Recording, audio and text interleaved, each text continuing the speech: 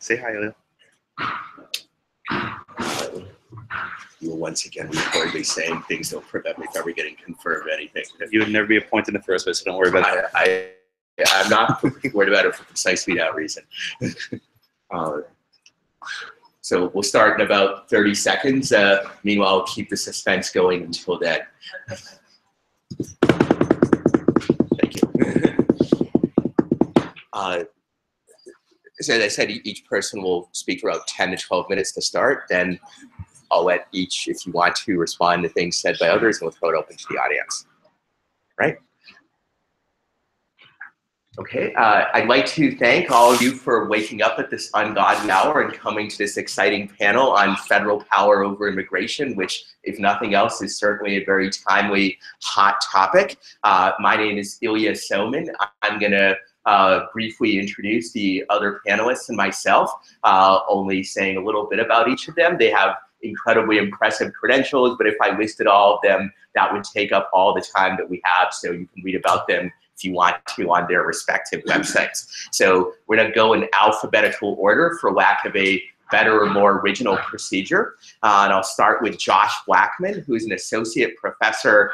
It says in my notes, South Texas College of Law, but is it officially now Houston College of Law? South Texas College of Law, Houston.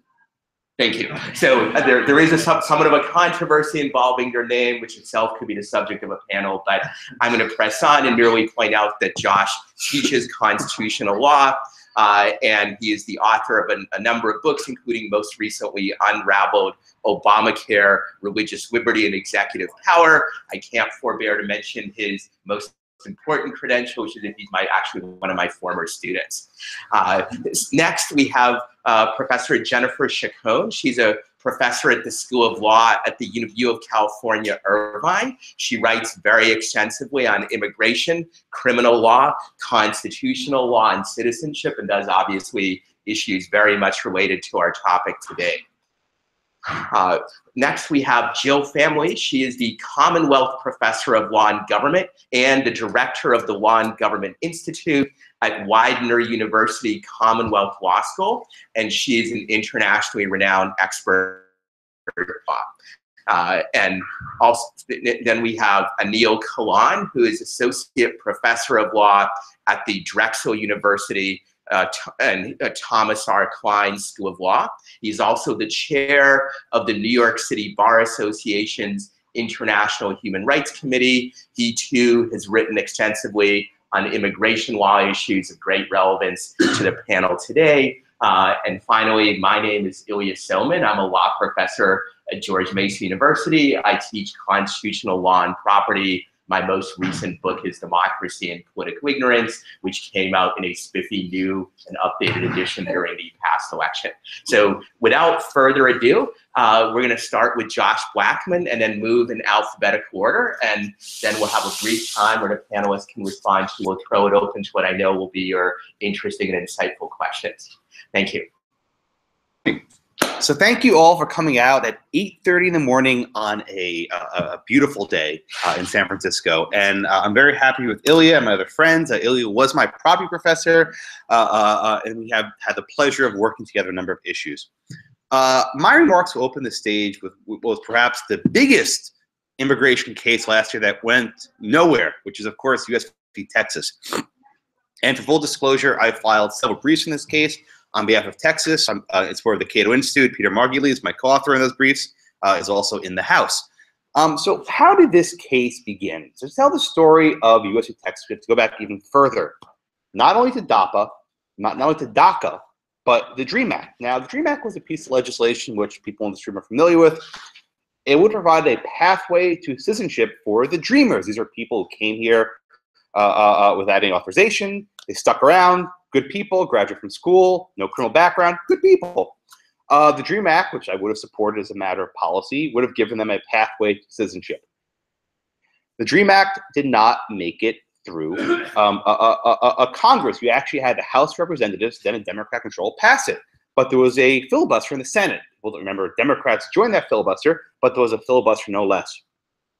What happened next? About 6 months after the DREAM Act failed to pass through Congress, Secretary Napolitano announced a policy known as DACA, get your acronym straight, DACA, Deferred Action for the Childhood Arrivals. Now, some sort of amnesty, it didn't give citizenship. What it did do was it granted a deferred action status to roughly 1.5 million of the Dreamers. And what's deferred action status?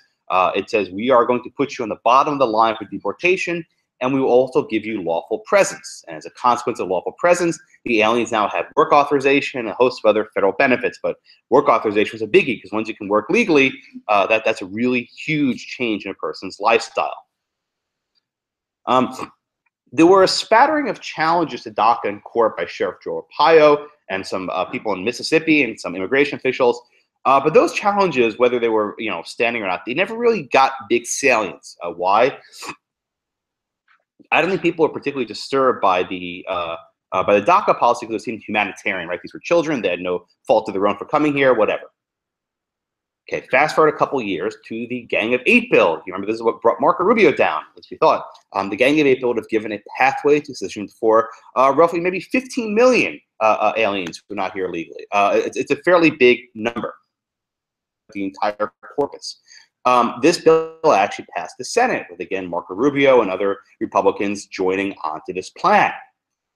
Something crazy happened. The bill went to the House, and the House was considering it, and by all accounts, there was sufficient support in the House to pass the bill. Then there was a special election. A representative from Virginia, Eric Cantor, who was the House Majority Leader, had a primary challenge, defeated by a guy named David Bratt, who was actually a professor. You probably never heard of him. And one of the key reasons why Bratt was victorious was because of immigration, because Cantor had supported the Gang of Eight bill. And after that, Republicans said, oh, crap, we don't want to get primary. This was actually, if you're reading the tea leaves, a precursor to what happened about 2 months ago. This was trickling up. I don't think most people in this room, at least, and others, didn't realize how great this sentiment was. So even though the bill was about to be voted on the House, Speaker Boehner said, no, we are not putting this up for a vote like 2 months before the election where guys can get killed. So there was no vote in the Gang of Eight bill.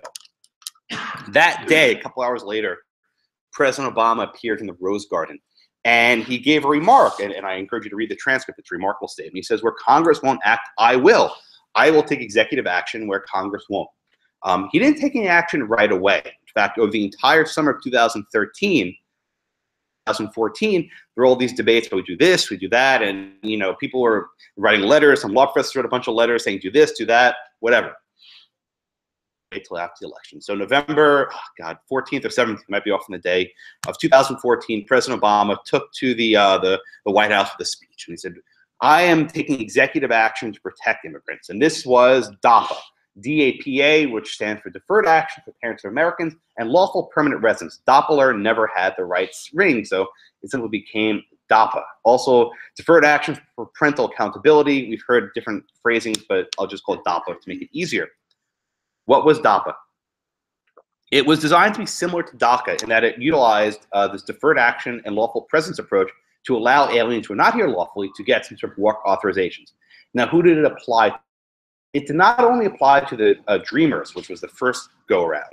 This one applied to the parents of U.S. citizens and lawful permanent. And the number of people who benefit was roughly 4 to 5 million. You've seen different estimates. I don't know the exact number. Okay.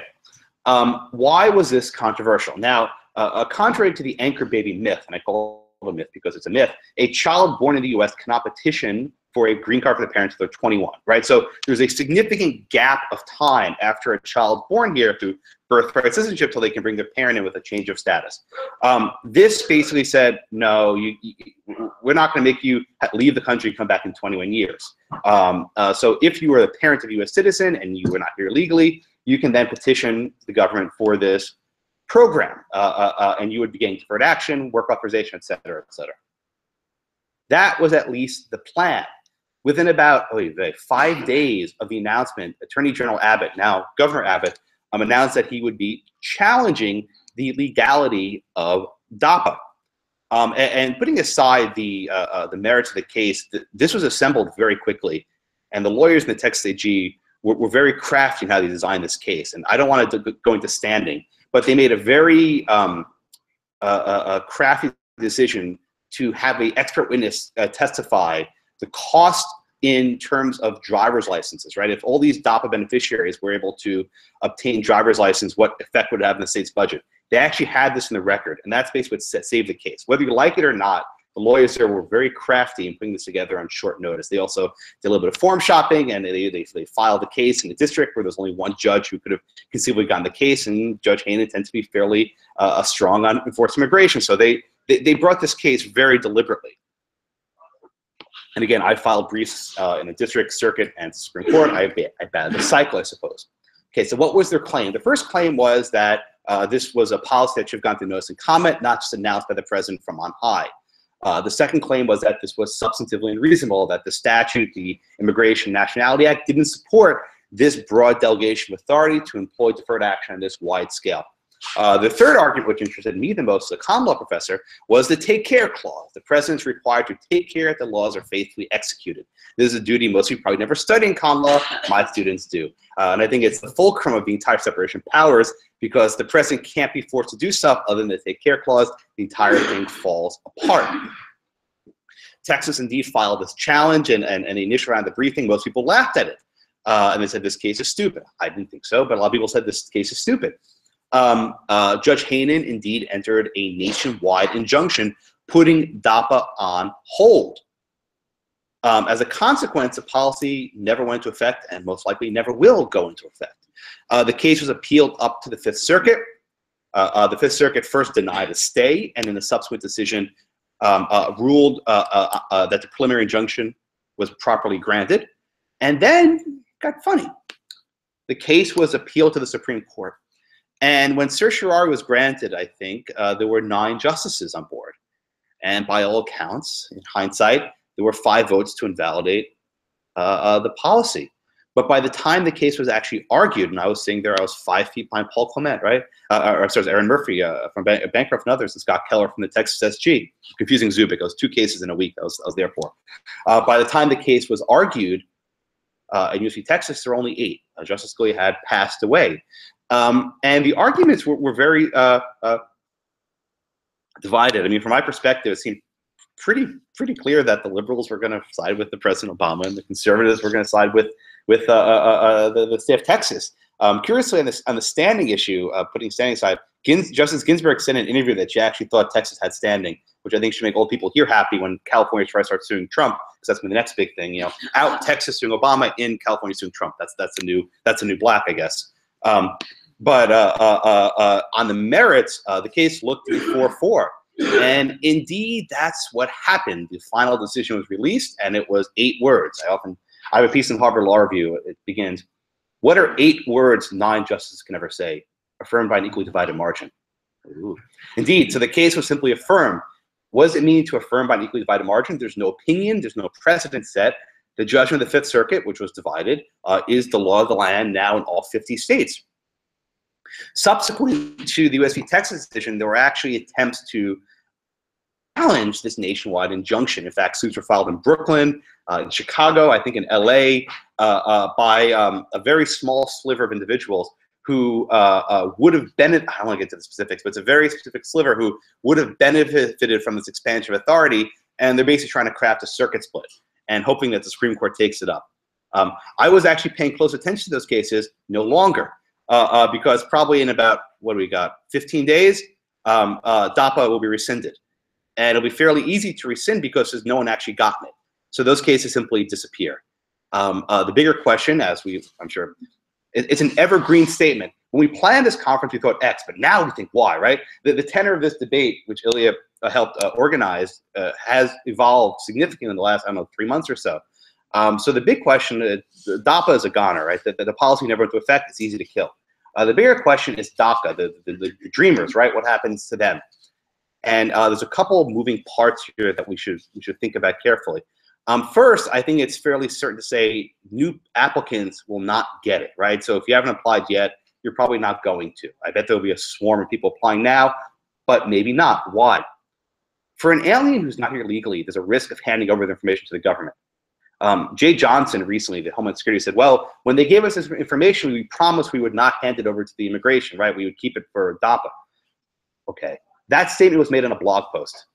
There's actually a piece by Zach Price argues that people have a reliance interest, a due process interest in not having this information turned over. I don't know. So DAPA gone, DACA probably gone. And now the big question, which I'll probably handle during the Q&A portion, is what happens with states' efforts to thwart federal immigration enforcements. And we've come full circle with Arizona v. the U.S., the idea that immigration was purely a province of the feds and the states can't interfere or can't do anything to interfere. And now I think we'll see some of that in reverse. Thank you all so much. I look forward to your questions. And from here, my esteemed panelists. Good morning. I'm happy to be able to participate in this panel. Thanks to Ilya for the invitation. I'm going to proceed in 3 parts. I'm going to try to be brief and keep our time for Q&A because there are a lot of people who have a lot of things to say. I first want to talk briefly about the US v. Texas case, and I want to actually, we've gotten background on how the case came to be. And on all of the acronyms, so I can skip all of that, which is good. You're welcome. And I want to just pay particular attention to an important issue that undergirded the case and that will persist and shape considerably the contours of enforcement discretion, and that is the limited federal administrative capacity to actually deport. And second, I'm going to include some thoughts on how this capacity issue is going to impact the choices of the incoming administration, and lay out some of the things that I think we might see in coming months. And finally, I'm going to turn briefly to the question of the role of Congress and the role of states and localities, the role that they're going to have in shaping in the Trump administration. So I wanted to start with the US versus Texas case. As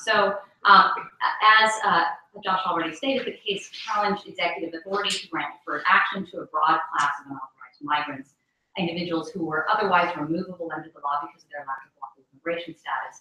Deferred action is an oddity. It existed in practice for a long time. It has a long and rich legal history.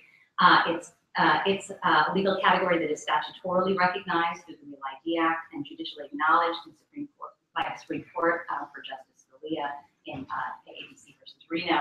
It's also the subject of significant decades-old notice and comment rulemaking.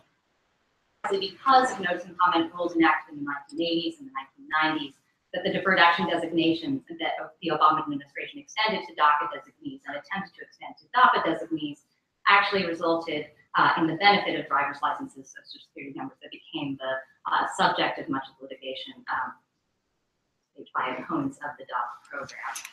So opponents of DAPA suggested that DAPA was not deferred action as it had been understood and discussed in those earlier rulemaking processes. Among other things, they argued that it was too vast, but the limitations that they urged are not self-evident on the face of the statute or the rules. So the legal arguments that DAPA and DACA exceeded the regulatory parameters of deferred action turn on debatable claims about legislative history and intent. The simple fact is that presidential administrations have long been able to designate individuals for deferred action, that the statutes and regulations have bestowed such beneficiaries with particular legal benefits. But the scope and formality of the DACA and the DAPA processes expose those practices to new scrutiny and charge political refinement to new challenges. In defending the DAPA program, the Obama administration, I'm not going to focus so much on the Texas litigation because for a variety of reasons, I think DAPA will be rescinded. I don't think there's movement on that front, and I think the DACA program too will not be expanded in the upcoming administration, although its status remains to be seen. In defending the DAPA program, the Obama administration repeatedly reiterated that it only had the capacity to remove about 400,000 non-citizens a year. When we think about what that means, we should also think about the broader population we're talking about. Estimates of the unauthorized population place that number at just over 11 million. Additionally, there are tens of thousands of lawful permanent residents and short-term visa holders who are potentially deportable on the basis of civil or criminal violations that put them in violation of their facially valid visas. And although the numbers are at historic lows, there are still an incoming flow of unauthorized migrants. There's still an incoming flow of unauthorized migrants who, in theory, although not really often in practice, are entitled to screening for a determination of fear persecution in their home country, so as to entitle them to additional procedural protections before their removal. The administration clearly lacked the capacity to remove everyone removable under the statute. Choices had to be made, and the Obama administration decided to make those choices from the top, both by announcing enforcement priorities and then, when implementing Those priorities turned out to be extremely spotty on the ground by announcing non-priorities formally to DAPA and the DACA classes. Administrations up to and including the Obama administration have long made choices about enforcement priorities. That's why we have a large and stable and authorized population in this country. Clinton, Bush 2, and Obama all removed lots of non-citizens, but they also chose not to remove millions of others, and I use the word chose advisedly. Stretching back for decades, you can find INS and ICE priority memoranda designating some subset of the unauthorized population priorities for deportation and others non-priorities. Trump has indicated, actually, that he will do some version of the same thing. He's told us that he will target a nebulous and yet to be defined category of bad hombres for removal. He has claimed he wants to target 2 to 3 million of these bad hombres in his first term. But he has also said he'll let the, quote, terrific ones, also nebulous and yet to be defined, remain. So that is another symbol that this pattern of enforcement discretion will persist into the next administration. Million removals in the first term brings us back to that 400,000 number, which was the administrative capacity cited by the Obama administration in their justification for DACA and DAPA. I think the 400,000 number is in some ways an overstatement of capacity, particularly when we're focused on the specific populations that would have been covered by DAPA. That is, longtime residents in the United States with citizen children and no criminal record. That firmly rooted population is most likely to contest removal and is entitled under law to relatively robust removal proceedings. And there are simply not enough immigration courts and immigration judges to process these claims in anything like the timely fashion. The administration has prioritized recent entrants for detention and for removal.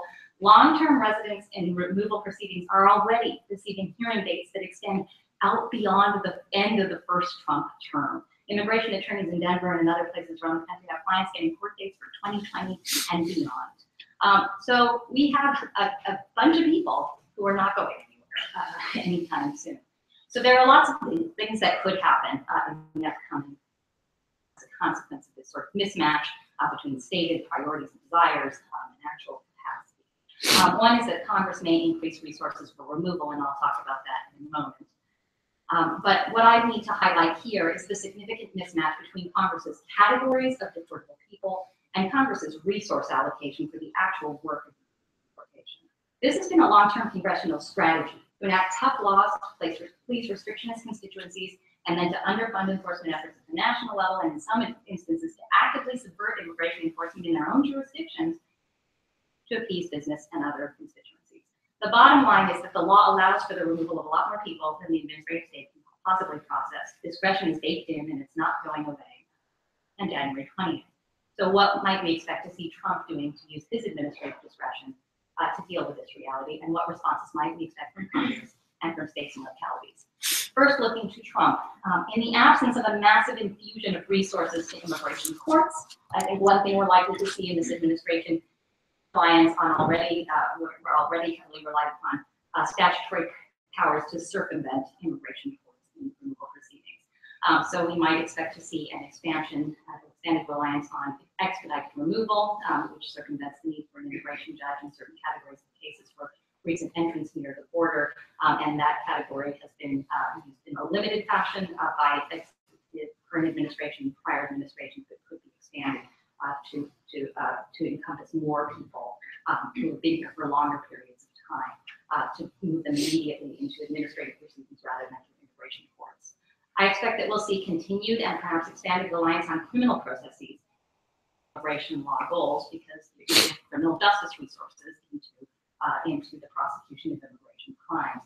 And so then you can prosecute immigration crimes of federal misdemeanor illegal entry and re-entry, and have those convictions followed by expedited removals or reinstated removal orders with no need again for immigration courts and immigration judges. Thereby, you get the leveraging of the criminal justice mechanism to achieve immigration goals. I expect that we'll see greater tolerance for illegal border patrol and ICE practices. That is, lack of meaningful, credible peer hearings at the border, expanded reliance of coercive stipulated orders of removals. Already, these agencies are under watch and under discipline for these irregularities, and I expect that lack of oversight will worsen. I expect that there'll be less funding for internal investigations and discipline, which are already inadequate, and that we can expect that removals can be accelerated in this fashion, thereby circumventing some of the requirements of international law as well as our own requirements. I expect that we'll see decreased standards for detention. This will allow for greater capacity, cheaper detention by private actors, and that expansion of private detention will mean that more people who are in proceedings will be detained as they're in proceedings, which will lead again to more stipulated removals. But the longer you have to wait for a hearing that's never coming, the more likely you are to abandon your valid claims through attrition. So I expect that's another way that we'll have circumvention of court processes, or judge processes that will facilitate faster deportations. I expect that we'll see the deployment of resources against particular national origins, thinly disguised religious discrimination. We can talk more about that in the Q&A. So courts may be able to provide some minimal due process checks here, but we need to remember that the immigration statute gives a great deal of power to circumvent normal procedural processes in this realm, and that is a place where the rights revolution has passed us by, and that ought to be an area of concern for all of us as we watch how the immigration process unfolds in the coming months. So then what is the role of Congress here, and what is the role of states? Oh, I have 1 minute. That's great. We'll talk about this in Q&A. I think one thing that we should note is that I expect that we will see, and Josh alluded to this, some efforts on the part of states and localities, particular states and localities, to provide protective measures, and resistance to some of the efforts to leverage state and local law enforcement resources to achieve immigration enforcement ends. So we're already seeing things in places like the state of California, the California Trust Act, sanctuary cities, saying that they won't engage in voluntary information gathering and collection or turning over information that they're not otherwise required by law to turn over to the federal government in order to protect their constituencies. And so I expect that we'll see litigation and political discussion focusing on the question of what states and localities are required to do and what capacity the incoming administration will require them to do more. Congress really needs to act here. Much of what states are doing through things like the Trust Act, or sanctuary cities are doing through things like their own ordinances, are saying, we will comply with federal law, but that's all we will do, and take additional obligations. If Congress wanted to, presumably they could try to impose additional requirements on states and localities, and that would be then the subject of discussion or debate under anti-commandeering principles, which is something that I'm hoping that we can talk more about in the Q&A as well. Finally, I think the capacity of the federal government to remove massive numbers of people will require congressional action, if not by requiring greater state and local cooperation, then certainly by requiring increased resources, especially if the incoming administration is truly committed to the removal of 2 to 3 million people in their first term. So Congress will now have a very real option of buying into a hardline agenda by increasing funding for enforcement and testing the limits of the 10th Amendment line through funding conditions that mandate information collection and information sharing pertinent to immigration enforcement. They could attempt to authorize racially or religiously targeted measures as well, but plenary power stocks and merely the survival rights revolution touched. And if Congress chooses to assist in the most radical policy proposals advanced by Trump, the court will either need to take new approaches to these old problems, that is, they'll have to do something about them in ways that they haven't before, or they'll simply move out of the way. And history suggests that they might choose the latter. And all of this is to say that Congress has always had and continues to have tremendous power when it comes to these questions of immigration policy, and what they do in the coming months and how states and localities react to and interact with those choices, large role in shaping the face of immigration enforcement. Sorry for bringing you down. Thank you so much. I'm Jill Family. I'm a professor at Widener Commonwealth Law School in Harrisburg, Pennsylvania. I'm very happy to be here. And I really mean that. I'm very happy to be here because I'll tell you the story later if you want to hear it, but it took me 18 hours to get here yesterday in Pennsylvania, including stops in Philadelphia, Kansas City, Phoenix, and then San Francisco. So, thank you. But actually, we didn't plan this, but the end of Jennifer's talk was actually a really nice segue into my talk, which is I really want to focus my comments on what I consider to be a fundamental core concept that's sort of behind the topic of this whole panel, and that's sovereignty. And I've really come to the conclusion over the past couple of years that a lot of these issues and debates that we're having in immigration law, in the one sense, are legal debates, but also really require us to think about what sovereignty means in the context of immigration law, and that we really need a cultural in our concept of immigration sovereignty. And by cultural revolution, I mean not just, the Supreme Court maybe saying, no more plenary power doctrine, but also just more of a more popular, different popular understanding of the role of sovereignty in immigration law. So what is immigration sovereignty? I'm really referring here both to the power of the federal government to regulate immigration, so that would be power of the federal government versus the states, and also the nature of that federal governmental power. And both of those things rest on notions of sovereignty, because the Supreme Court in the late 19th century notions of sovereignty, both to justify the federal government's supreme power over immigration and to justify the broad nature of that power. And the political branches have, as Jennifer mentioned, what has been described as a plenary power over certain aspects of immigration law. The Chinese exclusion case in 1889, the Supreme Court described the power to regulate immigration as incident to national sovereignty. And the facts of that case surround congressional action at the time to prohibit future immigration from China, just no immigration from China at all. But initially, the congressional action allowed Chinese immigrants already in the United States to stay, and said that those who had proper documentation that they were in the United States before the Chinese exclusion laws, that they could travel outside of the United States and return. And while one individual with that documentation was traveling, Congress then passed a law while that individual was out of the country that said, oh no, we're no longer going to honor that documentation. So even though this individual left in reliance on having that documentation, this individual was refused entry back into the United States, and that individual challenged his exclusion. And in the opinion ultimately upholding the validity of the Chinese exclusion laws, the Supreme Court described the motivations behind those laws. And so this is a quote. The Supreme Court said, as they grew in numbers each year, the people of the coast saw, or believed they saw, in the facility of immigration and in the crowded millions of China, presses upon the means of subsistence, great danger that at no distant day that portion of our country would be overrun by them unless prompt action was taken to restrict their immigration. The people there accordingly petitioned earnestly for protective legislation. And the Supreme Court goes on to say the presence of Chinese laborers had a baneful effect upon the material interests of the state and upon public morals, that their immigration was in numbers approaching the character of an Oriental invasion and was a menace to our civilization.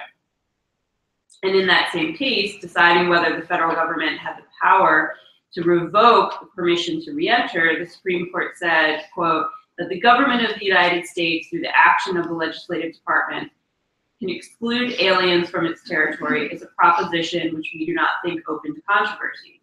Jurisdiction over its own territory to that extent is incident of every independent nation. Independence. If it could not exclude aliens, it would be to that extent subject to the control of another power. And one more quote, I promise, and then I'm done. To preserve its independence and give security against foreign aggression and encroachment, it is the highest duty of every nation, and to attain these ends, nearly all other considerations are to be subordinated. It matters not in what form such aggression and encroachments come, whether from the foreign nation acting in its national character, or from vast hordes of its people crowding in upon us. And from there, we have set a course in the United States where immigration is thought of as a threat to sovereignty. I do not mean to argue here that sovereignty has no meaning or significance in immigration law. What I do mean to argue is that the idea that immigration is inherently antithetical to sovereignty has been the overwhelming theme and the default assumption of immigration law discourse, and that this framing has seeped into popular notions of immigrants and immigration law as well. This threat to sovereignty framework is so ingrained that it will take more than just legal change to recalibrate the balance between government power and individual rights in immigration law. The sovereignty theme is illustrated today and has been since the late 19th century by our reluctance to fully commit to our immigrants. U.S. commitment to immigrants is often hedged, and immigration law sends conflicting signals. The sovereignty line between us, those lucky enough to have been born into or to have achieved membership in the Citizenship Club, so the line between us and them, of hedged positions throughout the history of immigration law. So, for example, there is a legal immigration selection system, but that system excludes many. Legal immigrants are welcome, but that welcome may be retracted for a wide variety of reasons. Policymakers recognize that immigrants can be good, but at the same time, policymakers denounce immigration and equate it to a national security threat. Immigrants have earned some constitutional protections since the 19th century, but are still excluded from many others. Some individuals in removal proceedings are given a hearing, but as Jennifer mentioned, not everyone. For those who do get a hearing, that hearing takes place in a dysfunctional adjudication system that is scheduled for hearings many years out. For most, there is no right to government-funded counsel within that system, and once a hearing is underway, relief from removal is available, but its prerequisites make it impossible to access for many.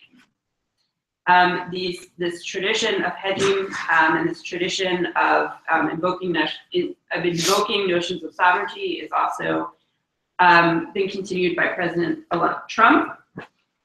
He has invoked notions of sovereignty to justify his immigration prerogative. As Jennifer mentioned, he's expressed his plans to be able to deport millions of foreign nationals immediately upon taking office. In the Washington Post, he said, "Day one, my first hour in office, those people are gone." In a 2015 interview with 60 Minutes, he said, "I know it doesn't sound nice, but not everything is nice." Trump said that. Scott Pelley, who was interviewing him, says, "It doesn't sound practical." He said, "There's something called civil rights," to which Trump said, "There is also called we have a country." The legality of Trump's plans is more complicated.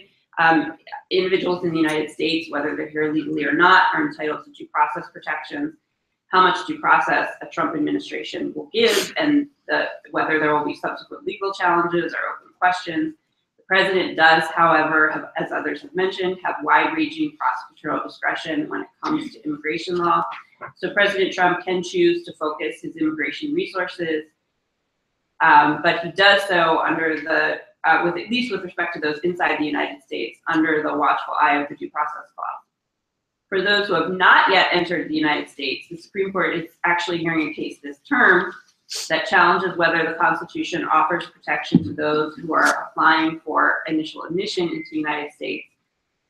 Rodriguez, the Supreme Court has asked for supplemental briefing on this particular question.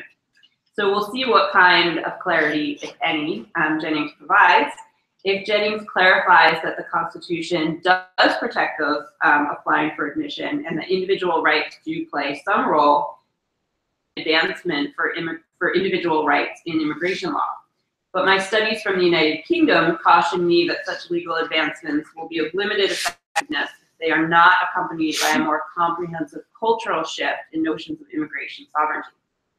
So just briefly, the United Kingdom made the European Convention on Human Rights part of its domestic law through the Human Rights Act. And this affects immigration law because the European Convention includes a right to family life. Article 8 of that convention establishes a right to family life. Now, this right is not absolute, but any government interference must be proportional. implicates the right to family life because family separation is a common consequence of removal. The starting point of the analysis under the European Convention is that family members should not be separated. The government must show that family separation would not violate the right to be with one's family, and requires an adjudicator to consider whether family separation would be proportional. The separation must be proportional and must advance a legitimate government goal, such as national security or public safety. So in the European Convention framework, government interests play a role, but so do individual rights. The balancing framework there less resembles the plenary power doctrine and looks a little different. It expressly acknowledges a role for the consideration of individual rights. Now, the structure of the European Convention analysis is fundamentally different from the plenary power doctrine. And in the United States, there is no recognized constitutional right to be with one's family, at least in the context of immigration law. Of the Human Rights Act meant that in UK immigration cases, individuals could argue that an attempt to separate a family was not proportional to the family member's right to family life. So despite this legal shift away from absolute government power in immigration law, the British public never became comfortable with this perceived loss of immigration sovereignty. This phenomenon in an article in 2014, and it's pretty clear that the public revolt against the loss of immigration sovereignty was certainly a factor in the Brexit vote in 2016. Yeah, I can say that now, 2010. The UK events, while not perfectly transferable, I believe are a cautionary tale for the advancement of individual rights in US immigration law. Without popular understanding and support for a new conceptualization of immigration law sovereignty, any legal advancements may be of limited value. That is ingrained in US immigration law most likely will continue. So for example, even if Jennings were to conclude that the Constitution protects those applying for admission, the protection may turn out to be pretty weak, like the current facially legitimate standard of review, or we may see elected officials try to pull back on some other aspect of immigration law to sort of make up for the perceived loss of immigration sovereignty. Given the rhetoric of President-elect Trump, I'm not at all hopeful that a cultural shift will be led from the top. I'd like to propose, however, a new narrative that more accurately reflects the current status of federal power over immigration law, which in fact is not absolute in all instances, and will pave the way, and I hope that this new narrative will pave the way to stickier advancements for individual rights in immigration law. So in conclusion, here's my proposed new narrative. Individual rights and government interests are both important in immigration law. The federal government has an important role to play in fashioning immigration law policy for the country. Protecting individual rights is an important part of that role. Preserving the United States includes uplifting its most fundamental values, including the principle that absolute government power is not desirable. Allowing for individual rights to be considered in immigration law does not weaken sovereignty. It strengthens our sovereignty by helping to define who we are. It also sends even unsuccessful immigrants home with an experience to relay that reflects American values. Our country is a country that respects. Thank you. So thank you. As Ilya said, my name is Anil Kalhan. I teach at Drexel University. Thanks, Ilya, for the invitation to participate in this panel, and to the other panelists for sharing their insightful perspectives. I had anticipated discussing United States versus Texas, but for reasons that both Josh and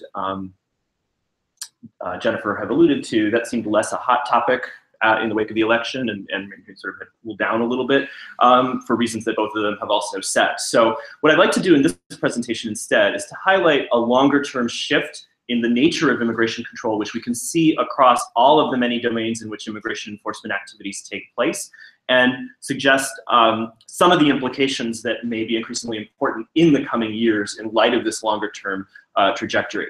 This set of developments intersects with developments that scholars of surveillance and privacy have been studying in other contexts, but the intersection of these developments with what is happening in the immigration control context has remained somewhat underappreciated. The last 25 years have seen enormous expansions of immigration enforcement, both in the capacity for enforcement, but also the domains in which enforcement activities are taking place.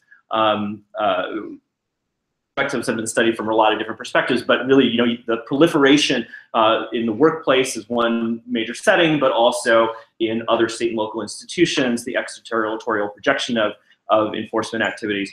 On the other hand, surveillance and privacy questions obviously have been also steadily increasing in importance over the last several years across a broad range of settings, whether it be the issues arising from the Edward Snowden's revelations about the NSA's bulk collection of electronic communications, or more day-to-day forms of surveillance by governments using GPS tracking and cameras, or surveillance conducted by private companies in a number of contexts. And there's certainly been no shortage of attention to those questions. But the intersection between those two settings and these developments has been somewhat neglected, even though if we look at what is happening in the immigration control regime on the ground at the specific level of the techniques and technologies that are being deployed to implement the enforcement policies and objectives that are discussed one level up, these questions are actually quite important in the immigration context. So today's immigration control initiatives, in any setting in which we are talking about, are very much information-centered and technology-driven enterprises. At every stage at which of the process of migrating or traveling to, from, or within the United States, both non-citizens and, for that matter, increasingly US citizens are now subject to collection of extensive quantities of personal information for immigration control purposes, including information about immigration status and citizenship status, but also a lot of other personal information. If you've been following recent developments only in the last several days or weeks, you may have seen that the government now is beginning to request social media IDs from individuals on many of its new immigration forms. Information has been collected. It is then subject to electronic storage, aggregation, processing, analysis, sharing, and circulation among the growing rapidly growing number of actors, both public and private, both inside and outside the United States, who are now involved in immigration control and related activities. So these techniques and technologies are changing the nature of immigration control itself, and are doing so systemically across all of the different settings in which immigration control takes place. And the point is not to suggest that all this technology is inherently or necessarily harmful. That all of these systems that are being deployed have potential for various benefits. But the immigration control regime in the United States has been undergoing a shift from a regime that has been primarily operating at the territorial border, upon non-citizens, and primarily with the exclusive aim of regulating migration. That regime has now evolved into become part of and integrated tightly into a broader regime that of migration and mobility surveillance that operates pretty much everywhere, both within the United States and outside, operates upon non-citizens and US citizens alike, and with the help of technology, increasingly has become deployed for a number of other purposes and integrated with the institutions that conduct surveillance activities for national security, criminal justice, but also a range of other institutions such as transportation carriers, private employers, social service institutions, and others, in order to advance purposes that are not exclusively about immigration control as such. Now, these developments have occurred with minimum transparency, vague and undefined legal authority, and subject to somewhat limited external constraints and without much scrutiny and oversight.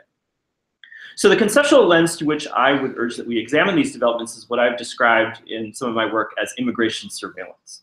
So in referring to surveillance, again, I mean to refer to the systematic monitoring, gathering, and analysis of information in order to make decisions, minimize risk, sort populations, and exercise power. That's a somewhat basic definition drawn from John Gillum and Torin Monahan. I think surveillance scholars would have variations on this definition. And again, in these general terms, there's something inherently good or bad about surveillance. But using this as the lens to understand what's taking place in the regime of immigration control, we can disaggregate immigration enforcement and think about the different types of functions and activities that are involved in immigration control processes, and then identify and think about the range of distinct concerns that might arise from those activities. So the first one, I'll identify four, just as a starting point. First one is identification. And maybe as much as anything else, the expansion of immigration enforcement has spurred the development of systems to authenticate or verify the identity of a particular individual or ascertain the identity of an unknown individual. These kinds of mechanisms, of course, have been central to immigration regulation, and understood as central for a long time. To enforce immigration laws, officials need to accurately identify who is eligible for admission or potentially subject to deportation and so on. So as debates of immigration have proceeded over generations, so have debates about the proper role and scope of identification systems. So take, for example, the major debates in the 1970s and 1980s about whether the United States should have a national ID card. Now, one interesting feature of debates since the 2001 terrorist attacks is that even though discussions of national ID cards have not been as prominent as they were in those earlier periods, over that period seen the development over time of a de facto set of identification systems that are being implemented for immigration control that approximate what a national ID card regime would have looked at, consisting of interoperable database systems and the enhancement of existing identification documents such as driver's licenses and passports and their integration with these database regimes. So that's one function, identification. Secondly, hand in hand with these identification systems, policymakers have implemented a variety of authorization mechanisms to facilitate large-scale analysis and screening of migrants and travelers once they have been identified in the many settings in which immigration control is now taking place. Sometimes these are relatively straightforward determinations, but these kinds of determination can also be more complex than they appear. They sometimes involve collection and synthesis of information from multiple sources, or interpretation, analysis, clarification, and the exercise of discretion and judgment. And in a growing number of situations, these screening determinations are made using predictive, probabilistic risk assessments that may be automated or semi-automated. Immigration enforcement practices have proliferated. The deployment of these kinds of screening mechanisms have proliferated as well, and increasingly have been experienced by larger numbers of people in larger numbers of settings, again, including both non-citizens and US citizens. Third, the proliferation of settings in which immigration control activities take place has also given rise to extensive government monitoring and control over travel and mobility. So in the wake of the 2001 attacks, officials have deemed travel itself to be an source of potential danger to public safety. So government authorities have invested heavily to develop and upgrade systems that collect, analyze, store, and disseminate detailed information about individuals' mobility and travel histories and patterns, both internationally and domestically. And using these systems, officials have developed a regime that permits travel, both international and domestic, only to take place upon receipt of affirmative advance government permission. That's effectively what happens whenever we board an airplane. Finally, information sharing and interoperability of database systems have become very high priorities across a broad range of settings, particularly for national security purposes, but increasingly for other purposes as well, including immigration control. Congress and the executive branch have developed a variety of systems and processes to share information among various enforcement actors, including intelligence agencies, law enforcement, immigration enforcement authorities, international entities, foreign governments, and again, and other institutions that are both public and private, including employers, transportation carriers, and the like. So these four sets of migration and mobility surveillance functions now play crucial roles in immigration enforcement practices across the entire spectrum of migration and travel. And they're taking place in all kinds of settings that we don't necessarily think about as connected. Monitoring and control of the territorial border, exit, entry, and travel control, and finally post-entry enforcement by police, employers, social service agencies, and in a very tightly integrated way. So what are some of the implications of these developments? I'll just sketch out a couple, and then we can build upon that in the discussion if folks are interested. The first one is that the border of the United States is now functionally everywhere. On the one hand, it's been pushed outward and extraterritorially in various respects. On the other hand, it's been simultaneously drawn deeply into the interior of the United States, especially as the actors involved in immigration control have multiplied. And that's been going on for a long time, but technology has enabled these enforcement activities to take place on a wider scale in a lot of different settings, much more efficiently than before. Now, to the extent that deference to government power and authority has traditionally been at its height in the border enforcement and immigration control context, allowing the border to functionally be everywhere, then we may be tolerating an expansion of government power within the nation's interior and, for that matter, extraterritorially, without really thinking about it all that self-consciously and subjecting it to close scrutiny and oversight if that deference persists, which points to some of the choices that Jennifer was highlighting earlier. Secondly, immigration enforcement and migration control practices are no longer just about identifying and apprehending non-citizens who may be unlawfully present or people who are seeking to unlawfully enter in the first place. These institutions for a much broader range of purposes and are deeply enmeshed with these other institutions. And that means that the objects of these enforcement practices necessarily include large numbers of US citizens and lawful immigrants as well. We tend to place a lot of trust in technology, but automated systems can present all kinds of hazards, and all of the questions that arise with automated systems in other contexts are fully present in this context as well, in terms of how opaque or transparent they are, whether there are meaningful redress mechanisms, whether there's what Daniel Citron has referred to as technological due process. And then finally, a related question concerns the risk of what surveillance and privacy scholars refer to as function creep, which is the gradual expansion of surveillance mechanisms beyond the uses that were originally intended or contemplated. So once you have the infrastructure in place and the data has been collected, what else will it be used for? Will the secure communities system that has been suspended by the Obama administration be reactivated? When it is reactivated, is it possible to then use that system in other ways? Will school districts be required to use that system to screen the fingerprints of teachers applying for jobs? Required to do so when they receive driver's license applications? Will the fingerprints of immigrant attorneys who wish to take the bar exam be stored in case they have later contact with the police? So these are the kinds of questions that we should be asking up front before particular surveillance mechanisms are widely implemented and embedded in our day-to-day practices, but in the immigration context, we largely have not done so. These systems have been rapidly deployed with very limited transparency under relatively vague legal authority and subject to limited constraints. So I'll close by just highlighting a couple of sets of questions that I hope folks will devote more attention to. As I said, these are longer-term developments through different administrations. But first, what are the ways in which the new administration might seek to expand the logic and particular mechanisms of immigration surveillance further? Secondly, are there effective mechanisms that can be fashioned to ensure greater transparency and oversight, due process and accountability for these surveillance initiatives? I think we would have had one set of answers with a different election result, maybe a different set of answers to that set of questions now that the new administration will be coming into power. Thank you all. I'm presenting last because I'm last in alphabetical order. And I would like to present what by modern standards is a very radical view, which is that under the text original meaning and other acts of the Constitution, the federal government have a general power to restrict immigration.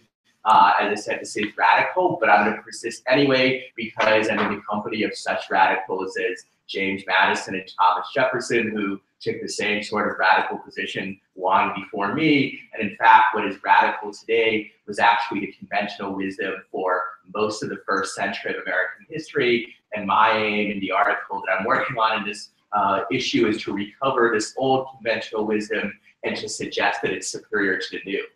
It is not my argument that the federal government can never bar any immigrants of any kind, but it is my claim that they can't have or don't have a general power over immigration where they can bar people simply based on where they happen to be born.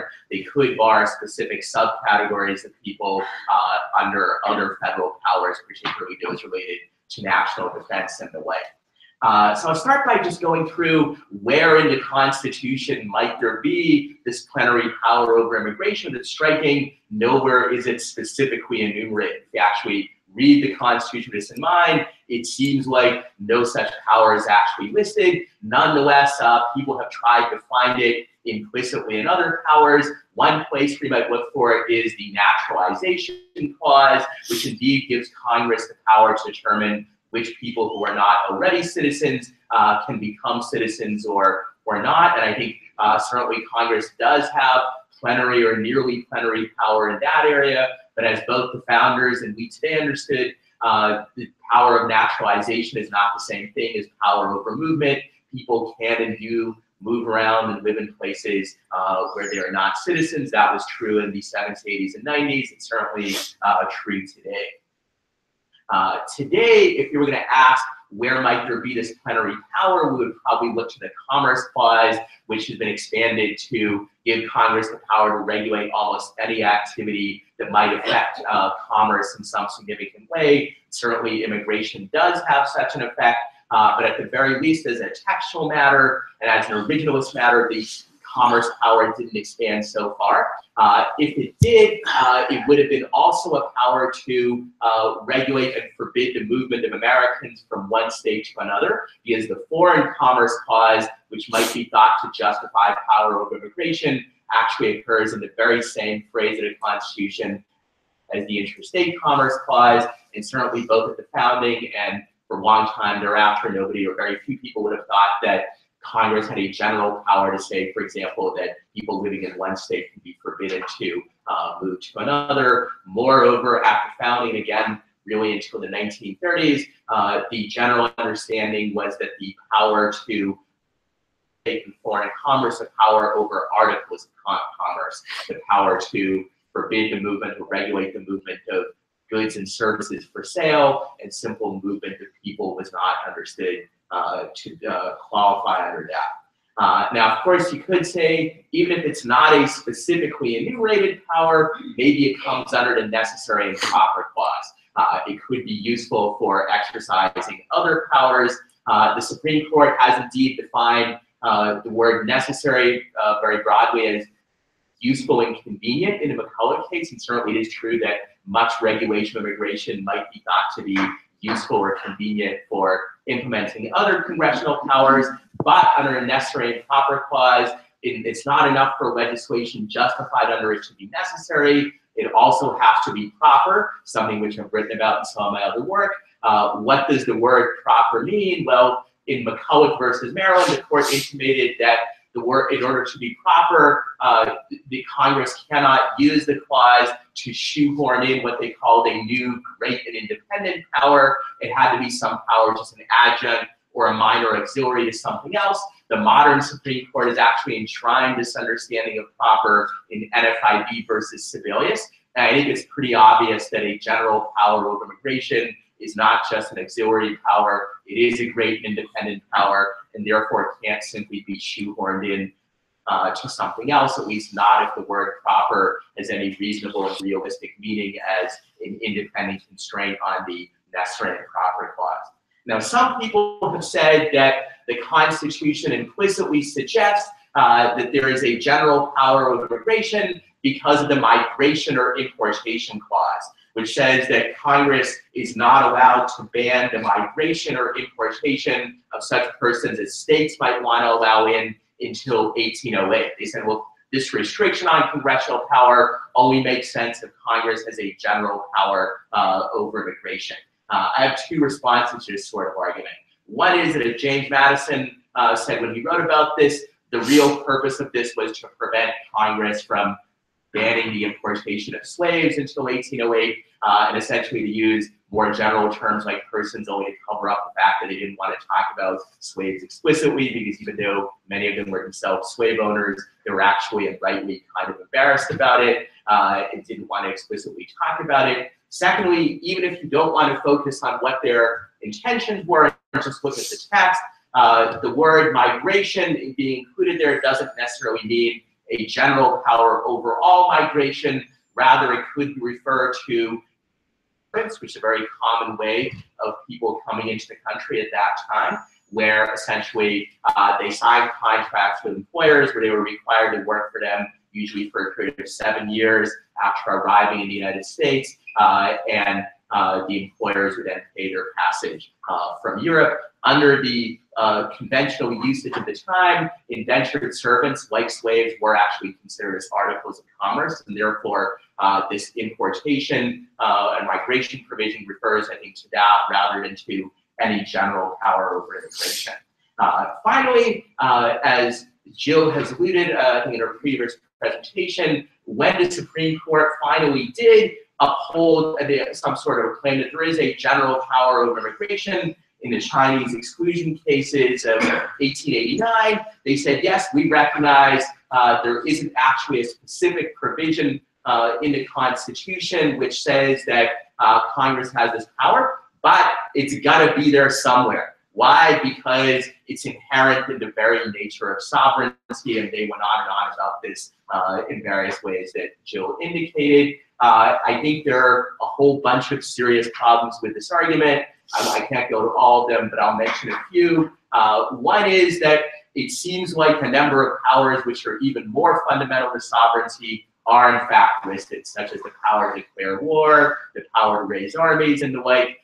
These seem like they're even more fundamental than any power over immigration might be, yet the framers took trouble to list them, which suggests that other seemingly fundamental or essential powers which weren't listed probably were not supposed to be included. Secondly, if this really was essential to the very existence of the nation, it's hard to understand why the US existed for something like a century without the federal government having this power. I would suggest this is a pretty powerful refutation of the idea that it's essential.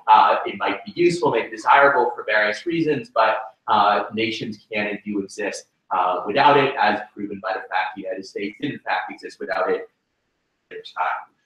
And even today, there are some nations like Argentina which do not exercise such a general power. So it just isn't true that a sovereign state can only exist if it has a general power to exclude peaceful migrants. I think, therefore, there's little, if any, basis for believing that under the text of the Constitution, this power actually exists. Now, some people have proposed more unusual and funkier kinds of arguments for why there might be this sort of general power. Some have said it might be inherent in the very nature of executive power. Others have argued that it could be lodged in Congress's power to define and punish violations of the law of nations. I don't have time to get into this in my presentation, but I think these are not very compelling arguments, and I'm happy to explain why in question. So far, I've mostly talked about textual and originalist considerations, but I think you can make a pretty strong living constitution case against the plenary power as well. I'll mention one possible basis for that. Today, we, through a variety of doctrines, prevent the government from engaging in various kinds of discrimination against so-called discrete and insular minorities, groups that are historically the object of prejudice, persecution, and so forth. I think it's pretty obvious that immigrants and aliens generally qualify as such a group. They meet the criteria even more readily than some of the other groups that have been said to meet it. And indeed, we already, on 14th Amendment jurisprudence, have a doctrine that, as a general rule, alienage classifications get strict scrutiny. This applies to various other kinds of discrimination against aliens. I think by the same logic, it should also be made to apply to discrimination with respect to freedom of movement, including movement into and out of the United States and being allowed to be here in the first place. If, as the Supreme Court has said, it is unconstitutional discrimination and overly onerous and unjustified to exclude aliens from doing things like being licensed as notaries public, I think being excluded from the United States entirely and being forced to live the rest of your life in third world poverty and oppression, that should deserve at least the same level of scrutiny, at least if you buy into the that alienated discrimination is somebody should be subject to a higher level of scrutiny. Finally, I should note, as I alluded to earlier, that this does not mean that the federal government never has the power to exclude or restrict the movement of foreigners in any way whatsoever. It might be able, it should be able to exclude some categories of people based on its other powers, most notably powers over war and national defense. Certainly, it can exclude foreign armies, it can exclude spies, terrorists, it can exclude people, whether immigrants or natives, or restrict their movements if they're planning to violate some other constitutional federal law. And there are other examples of this sort as well. What it does not have the power to do under the Constitution is the power to have exercise general authority to exclude anybody it wants, simply they can do so because they happen to be born on the wrong side of lines on the map. I recognize, of course, that the Supreme Court is not going to, in the near future, overrule the Chinese exclusion cases, and that this understanding that I just outlined is not going to be the conventional wisdom for some time to come. But as I can discuss in questions and will discuss in my article, there are a lot of intermediate steps that both courts and the other branch of government can take to begin to corral the unconstitutional power that has been created. And it need not be an all or nothing proposition. We can at least begin to pare it back at the edges, even if it's not practical in the near future to get rid of it entirely. So in sum, if we truly want to make America great again, and as the President-elect said a few weeks ago, restore the Constitution as it was originally meant to be, then we should rethink at least a good deal of our immigration policy and jurisprudence. Thank you. So at this point, I'd like to give it's a little awkward I'm speaking last, but I'm also the moderator, but I'd like to give the panelists an opportunity, if they so wish, to briefly comment on or respond to the presentation of others. I'll go first. Thank you. I think what we're going to see now is stuff that actually makes me relieved. I've long been a federalist. I love federalism. I've long been in favor of states' rights. Not everyone's agreed with me. But I think one of the byproducts of this election is that people will suddenly discover federalism. I'll give you an example. Erwin Chemerinsky argued that Prince Via should be overruled.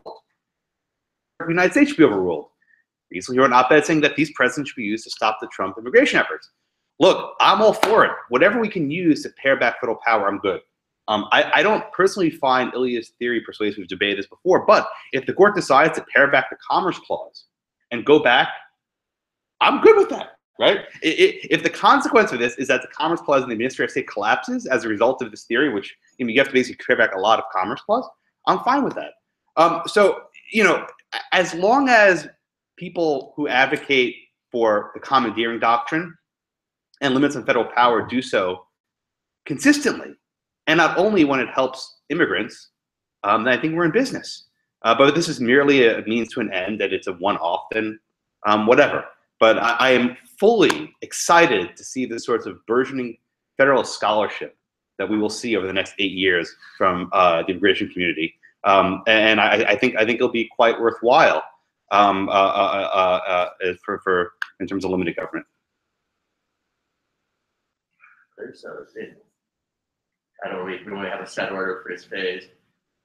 You're not required to come if you don't want to. Right? Well, no, I was actually, Ilya, I'd be curious if you could just talk a little bit more about if there is no federal general immigration power, who would be setting terms of, if it's not national security, if it's just, what kind of workers do you want, for that kind of thing, would people be immigrating to particular states, or how would that work? Yeah, so to fully answer that, I would need a whole other presentation. I will merely say that for the most part, it would be what you suggested in your presentation, individual rights. Individuals make agreements with employers, landlords, and so forth, and it would be determined by just as internal movement is. We don't say we need somebody to determine how many Californians can move to Texas and vice versa.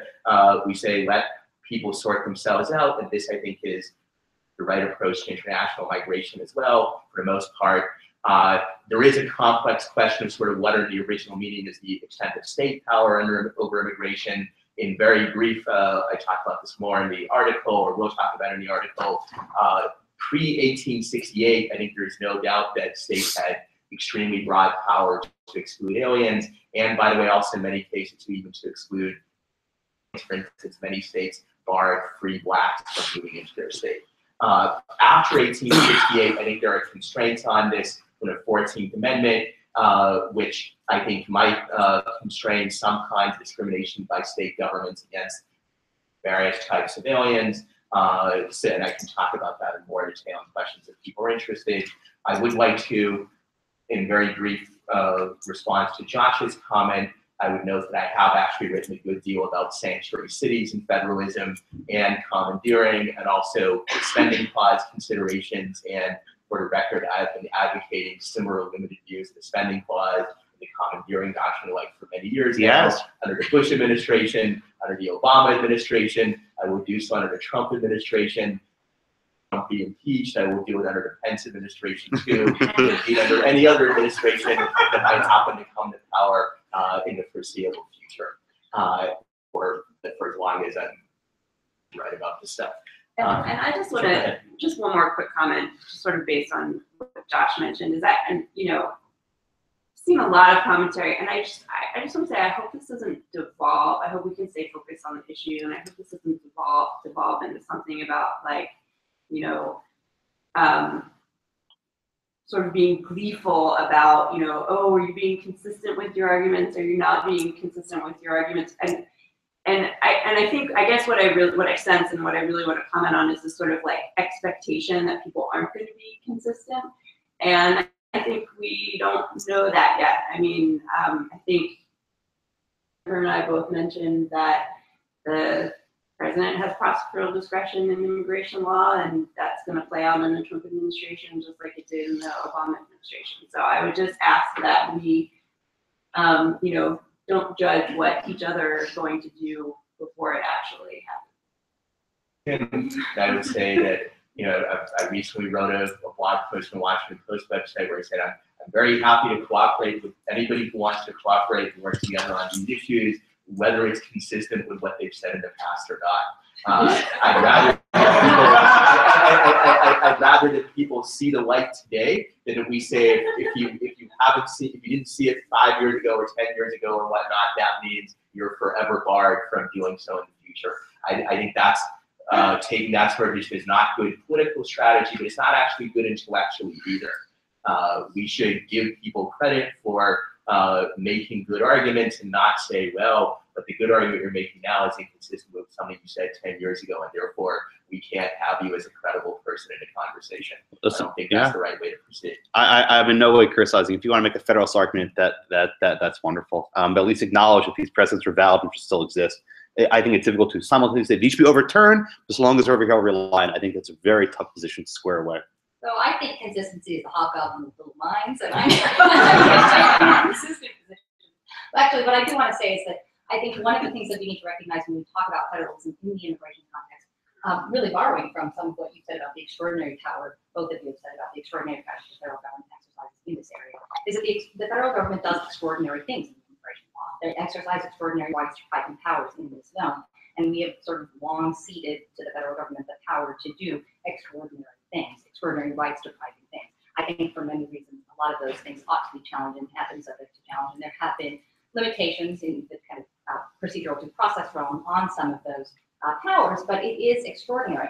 And what has been troubling in the immigration federalism context is that the extraordinary powers that have been ceded to the federal government have often trickled down to states and localities without the same requirements in terms of their training, in terms of their authority, in terms of their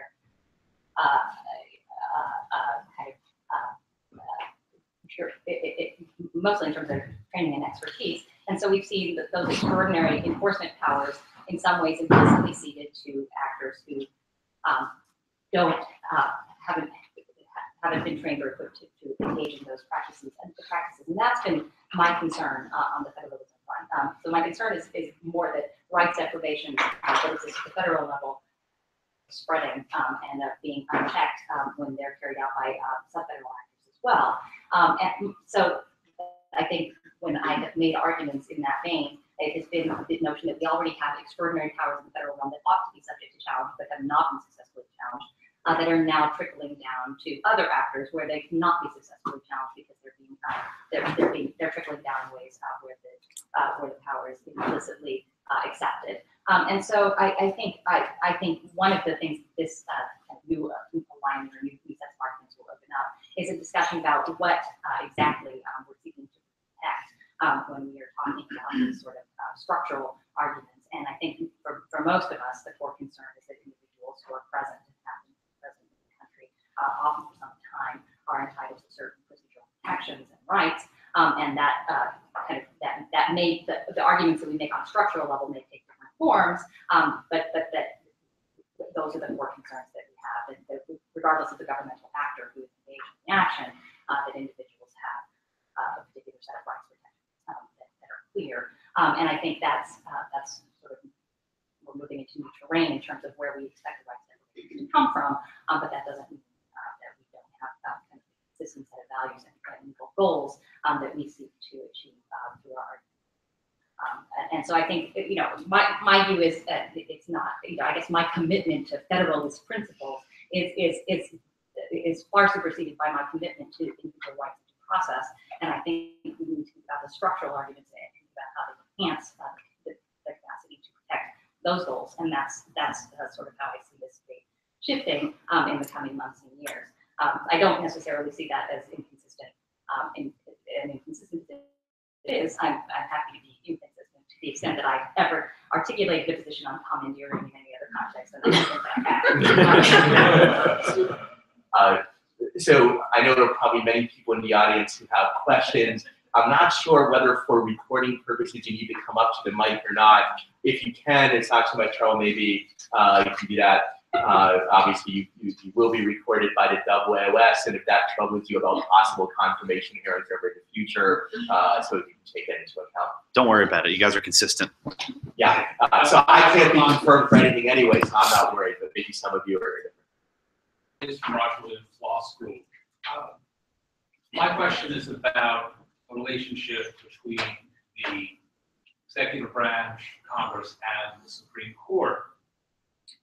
Probably by sometime this spring, Supreme Court watchers will return to the question that they've returned to for the last 15 years or so, which is Justice Kennedy do?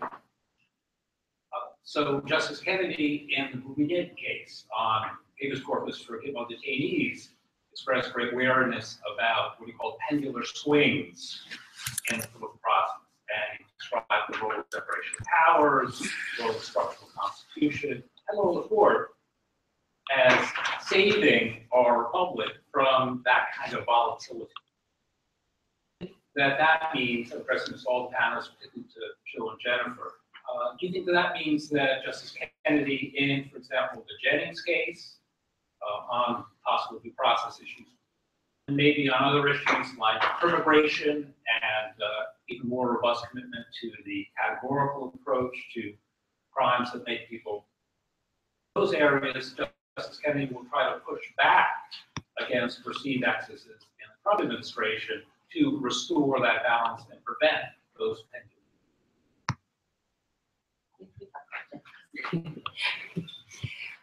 Yeah, I mean, I think that's possible. I mean, I'm not huge into predicting Supreme Court outcomes, but I definitely think that's possible. But one thing that I sort of struggle with, and I think was evident from my talk, is, you know, even if the result in Jennings is a pro-individual rights result, what exactly does that mean? Are we still just left with a facially legitimate and bona fide standard? If so, how excited am I about that forward?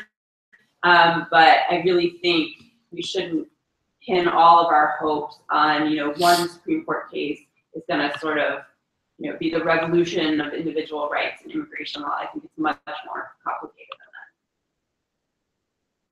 Yeah, I don't know if I have a better answer for you. I think you're right. That's the sort of the fulcrum of hope, right? In some senses. And I do think if you look at the cases around deportation consequences for crimes, we've seen the court being sort of a bulwark in some senses, sort of drawing a hard line about how aggressively the Obama administration and the Bush administration prior to that could use deportation grounds as a basis for electability. And so I think there is, you know, I think the Kennedy, you know, in particular, but the court more generally does kind of wake up when it feels like there are these sorts of process concerns that sort of that they're squarely dealing with, and it may be that we see things like, for example, the expansion of expedited removal, right, which I think does raise due process concerns when you're talking about people who've been present in the country for close to 2 years, which the statute authorizes, but which has never been used in any way, right? right? That's an area where you might see a court.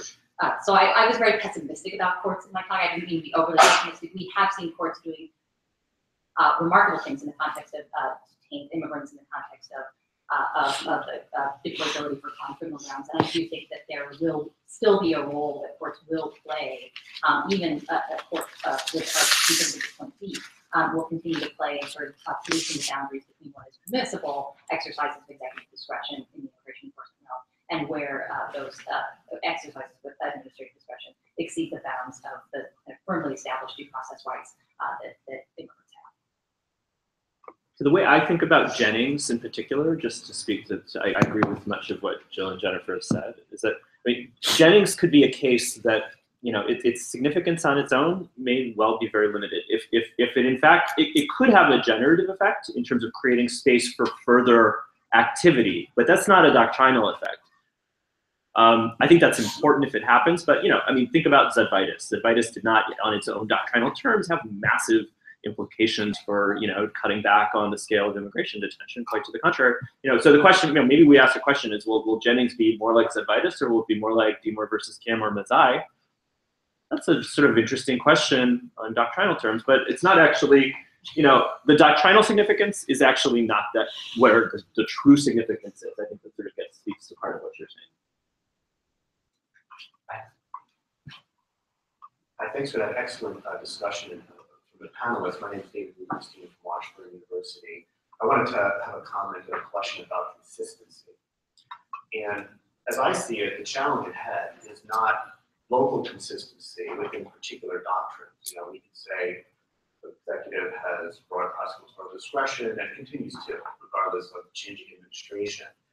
The challenge ahead is with consistency that goes across doctrines and across silos of constitutional or administrative law. So, for example, within federalism, consistency will have to also be at the level of preemption doctrine and the commandeering doctrine. It can't just be that we're consistent with federalism throughout or consistent with commandeering. There are sort of commonalities and rationales within the federalism doctrine, within plenary power, tying to sovereignty, tying to all sorts of rationales. And I guess if I want to put it to a question, how can it be that immigration is exceptional for purposes of preemption in cases like Arizona? You see immigrant advocates and the government on the same side arguing that the government has this extraordinary and exclusive executive power relative to the states. And then in the upcoming years, we'll probably see a shift of attention to the anti-commandeering doctrine, as you said, or assuming that the federal government in fact does have that broad power relative to the states, how will that then translate into the anti-commandeering context? It's not just because part of it is that when we think about these immigration doctrines, they have a gloss of exceptionality to them. So on the one hand, the instinct might be to simply apply anti-commandeering straight, as we get it from print, as we get it from New York. But what if the anti-commandeering doctrine itself is exceptional, in the same way that it's exceptional for purposes of federalism and for purposes of rights? So what are sort of the arguments that you foresee that could sort of accommodate both a very broad preemption doctrine, but maybe a normalized anti-commandeering doctrine?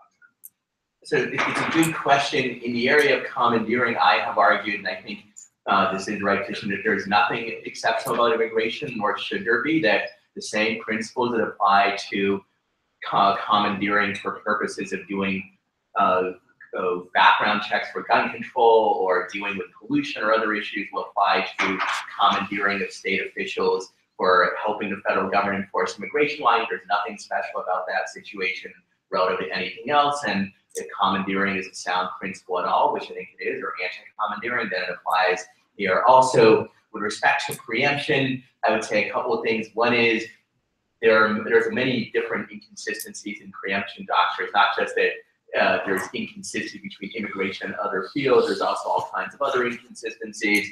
So it's not surprising that there might be an inconsistency here. I don't think, though, that there's any necessary inconsistency between a broad preemption doctrine for immigration. I'm not saying there should be such a doctrine, as saying that between that and also having a strong anti-commandeering principle, which also applies in the area of immigration. The one is a constitutional doctrine. The other is simply a principle of statutory construction. And I think those are two different kinds of things. And therefore, there need be no great inconsistency between them.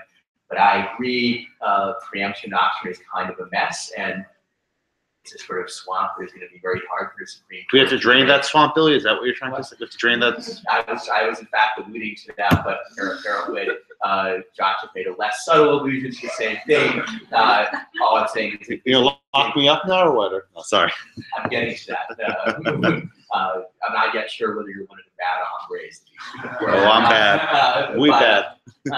But yeah, as it may, there are sort of many cesspools in this particular swamp, of which immigration is just one. And I'm not hugely optimistic that the Supreme Court is going to fix all of them anytime soon, or drain all of them, whatever you want to call it. But I also think that in the area of commandeering, by contrast, we do have a fairly straightforward doctrine. There's no reason not to apply it to immigration. And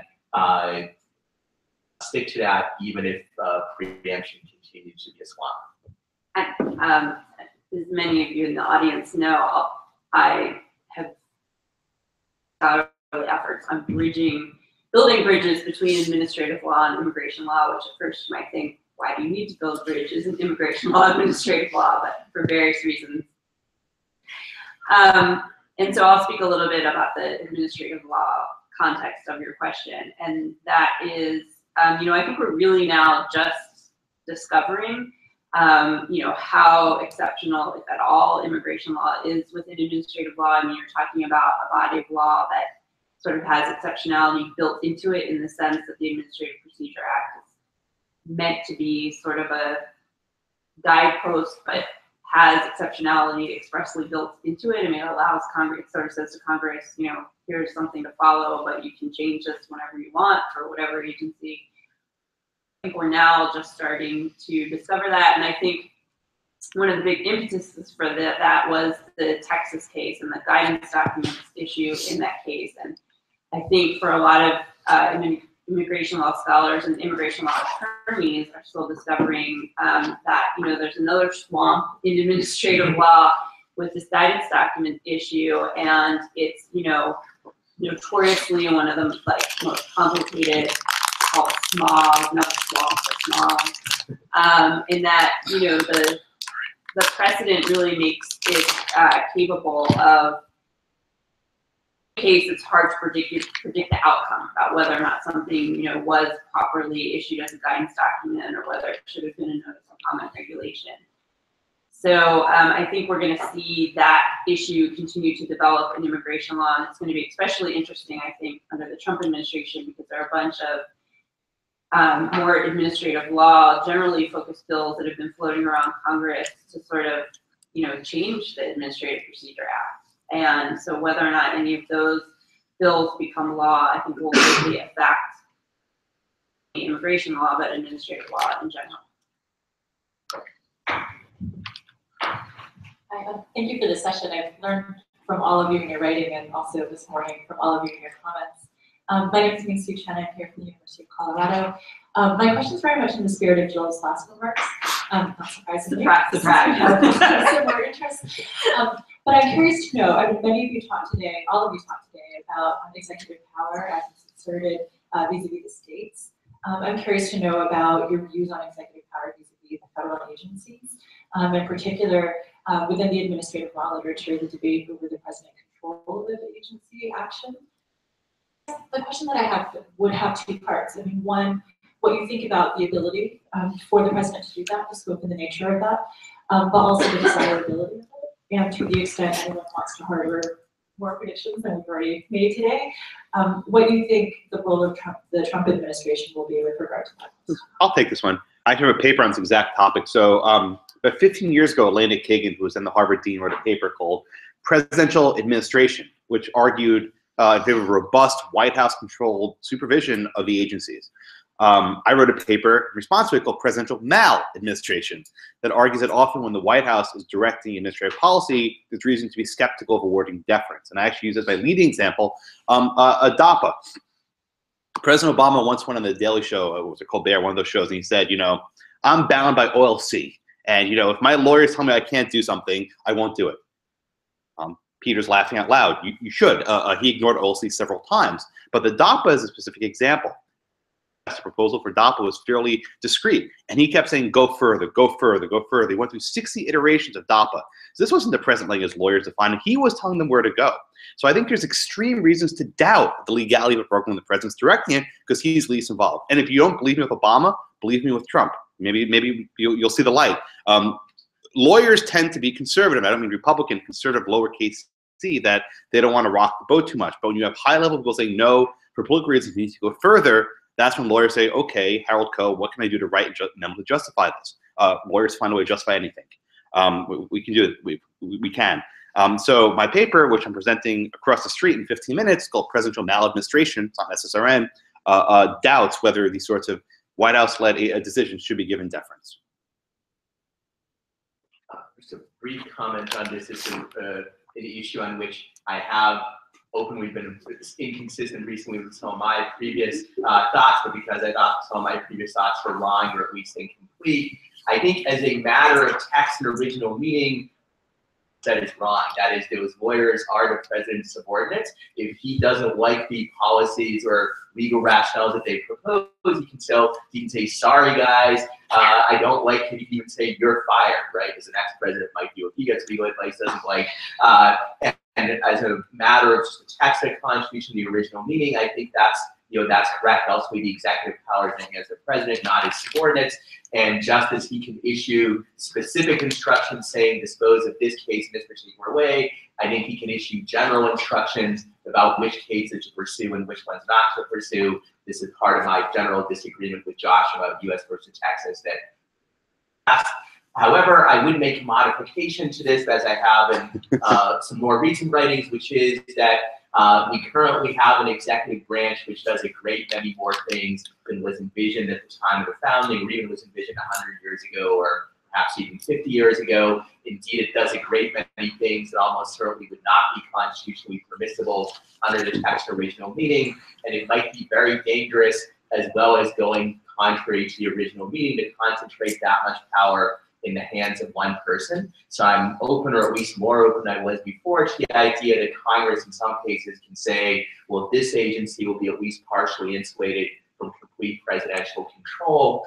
And I haven't fully worked out by any means exactly where and how the line should be drawn, but I would tentatively say at the very least, though, that the courts should not on their own, in most cases at least, come out and say, well, the president can't issue general instructions to agencies or overrule lawyers' advice unless Congress has specifically said this is at least a partially independent agency, or this is an office whose lawyers deserve some degree of deference with respect to their judgments in certain kinds of issues and the like. So I wouldn't want there to be a sort of free-floating judicial doctrine which says, well, we think if the president has overruled the lawyers for reasons that we don't like, or based on arguments that we think aren't sufficiently, coherent or consistent with things he said in the past or whatnot.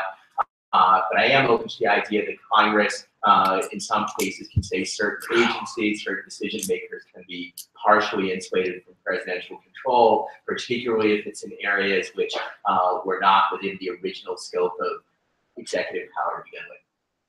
So just very quickly speak to your comment in the following, which by way of responding to Josh as well. The DAPA litigation, the challengers in that litigation criticized challenged the initiative as effectively substituting for legislative authority by a grant, which is a peculiar thing, because deferred action, as Josh noted, is not a grant of legal status. It's not a status at all. It's an exercise of prosecutorial discretion.